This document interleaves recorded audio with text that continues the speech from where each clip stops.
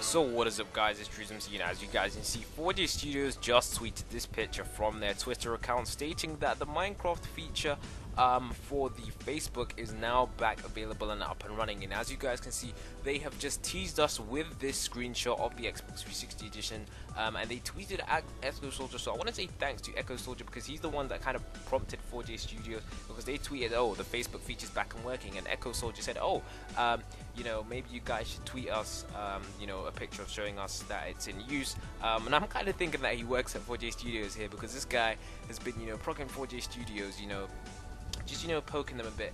They've been releasing quite a bit of information, you know, shout out to him, although he has like 10 times my subscribers. But yeah, doesn't really matter. As you guys can see, here's a screenshot. The gameplay in the background should be showing you guys a further in depth to the blocks that they will be adding, in fact, to the game on the next update.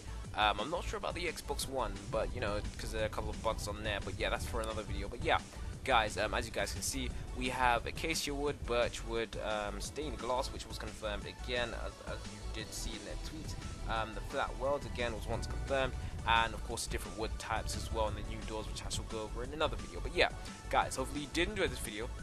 If you did, don't forget to leave a like. Also, guys, don't forget to subscribe.